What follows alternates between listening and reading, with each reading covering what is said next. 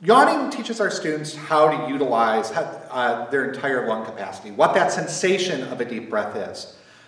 We don't just need our students to breathe deeply, though. We also need them to breathe consistently and having control in that. This next exercise is focused on that. It's called timed breathing. When we do timed breathing, we're going to do something that typically we don't do, which is taking a long 4-count inhale. Our inhale will match the duration of our exhale. And the goal in those 4 counts as we inhale is to keep the air coming in steady and warm, breathing all the way down to the bottom of our lungs, feeling our abdominal muscles drop and our chest expand.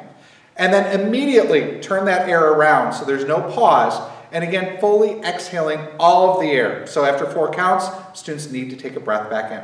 So this is just set at about quarter note equals 60. 4 counts in, 4 counts out. Again, making sure that you're feeling those lower abdominal muscles engage and feeling the chest expand.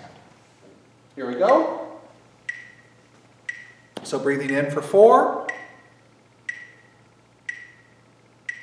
And out. Breathe in for 4. And out. And in. And out.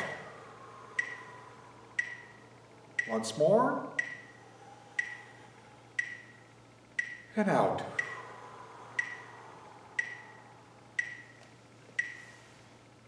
A few quick reminders as you do this activity. 1, make sure you have a chair nearby, so if you have a lightheaded student, they can grab it quickly. 2nd, encourage your students to use the hand gestures. One of the challenges that we have in working with beginning instrumentalists is the majority of the manipulation of the technique is invisible to us. We can't see inside their mouth, we can't see inside their lungs. What we can see are the gestures that they do. By encouraging them to think about lifting that air into their bodies and pushing it back out, it helps to envision that full deep breathing. Let's do that exercise one more time. 4 counts in, 4 counts out. We'll do 3 repetitions. So here's 4 counts in. Breathe in.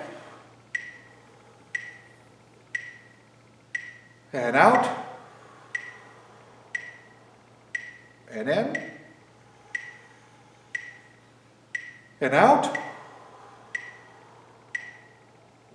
And in.